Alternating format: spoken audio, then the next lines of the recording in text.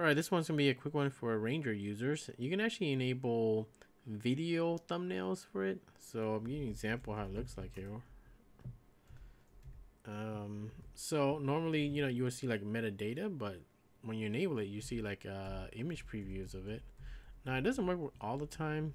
Some of the files in here, it doesn't show you the preview, but it will actually defaults back to the metadata that you normally see, right?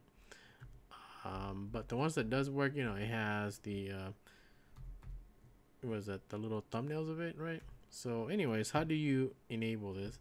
First of all, you need to install ffmpegthumbnailer, and that's the program to generate the thumbnail of the video, right?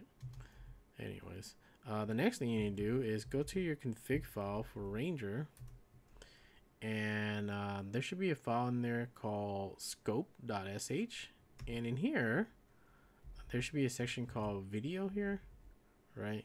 And by default it's actually commented out, but all you gotta do is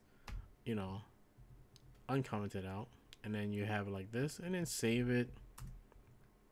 And the next thing you need to do is go to your rc.conf here and make sure you enable, what was that, this one here, where it says set preview script, and then it points to the scope file.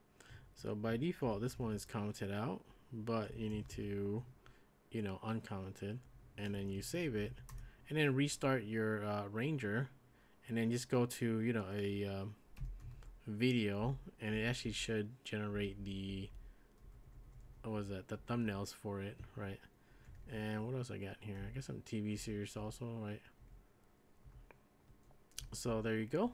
That's how that works. Pretty cool if you want to see images that way.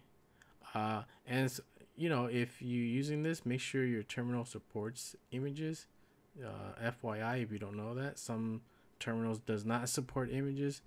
So when you're using this, make sure that you actually have like image preview, just to check if you actually your terminal actually supports images. Anywho, that's it for this one.